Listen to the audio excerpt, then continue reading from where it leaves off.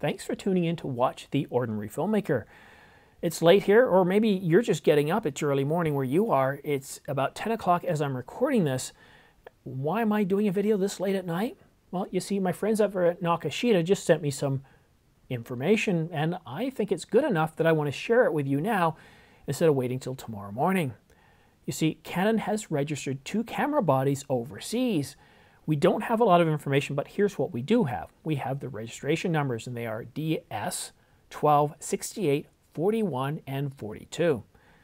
I know what you're thinking. You're thinking that these are related to the R3. They've just announced it. It's going to be available soon. Simon, this isn't news.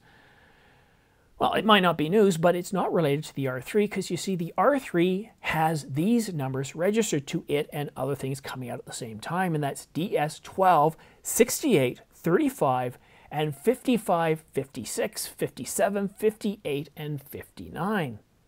So that leads us to speculate, to conjecture, to hypothesize as to what could this possibly be. Well, it's most likely an R system camera, and it's most likely full frame. Yeah, I'm starting to get a little bit excited now. I'm getting chills down my back, and it's not because it's really cold here in the basement. Do you remember a couple of rumors back? Canon rumors said that we should be getting an RP replacement, and then we should be getting another camera that's going to sit between the RP and the R6. Not as capable as the R6 when it comes to video, but definitely better than what the EOS R can do. I don't know. I think if we're getting 2 cameras, this would make an awful lot of sense.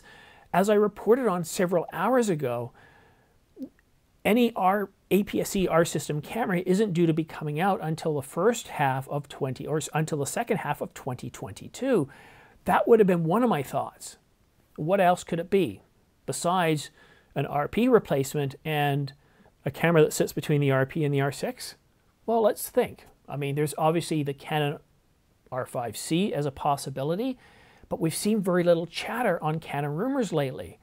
There's also a high megapixel version of the R5.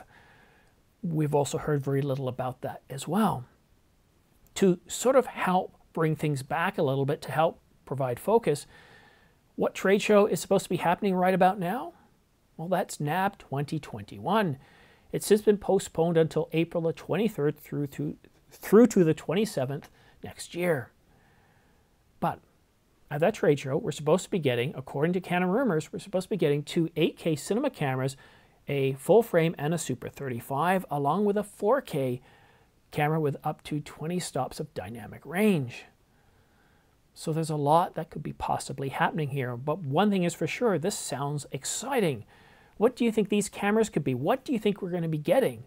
Most likely, with the cameras being registered, we usually get an announcement within 2 to 4 weeks of that. Now, sometimes it can go 3 months, but from what we've been seeing lately, it's generally sometimes between 2 to 4 weeks, sometimes 6 weeks.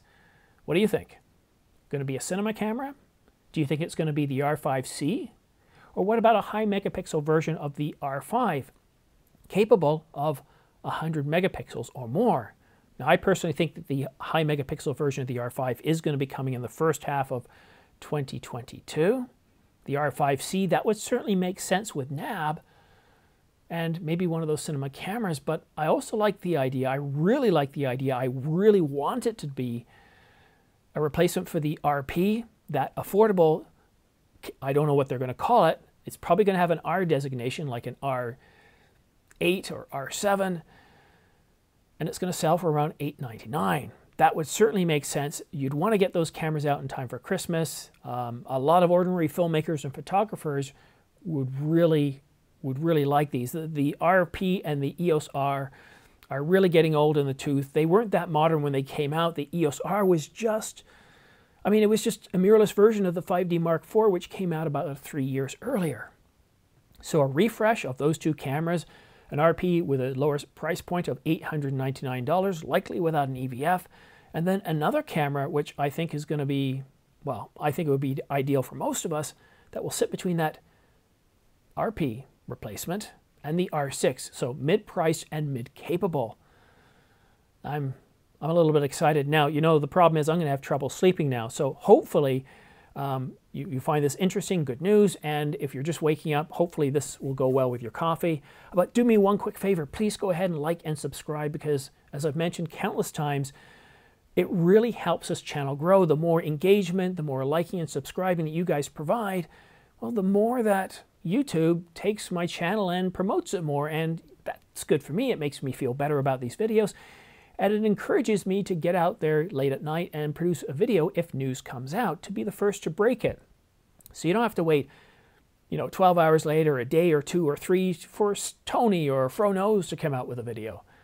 Yeah, I'll do it right away. And already in the last video, I've already gotten several subscribers, so I do appreciate that. Like I said, it just encourages me to get out there and produce more. But that is it for now. I've got to hurry up and edit this and get it out the door because I wasn't planned. I didn't have any thumbnails prepared. Thank you so much for watching. We'll see you again soon.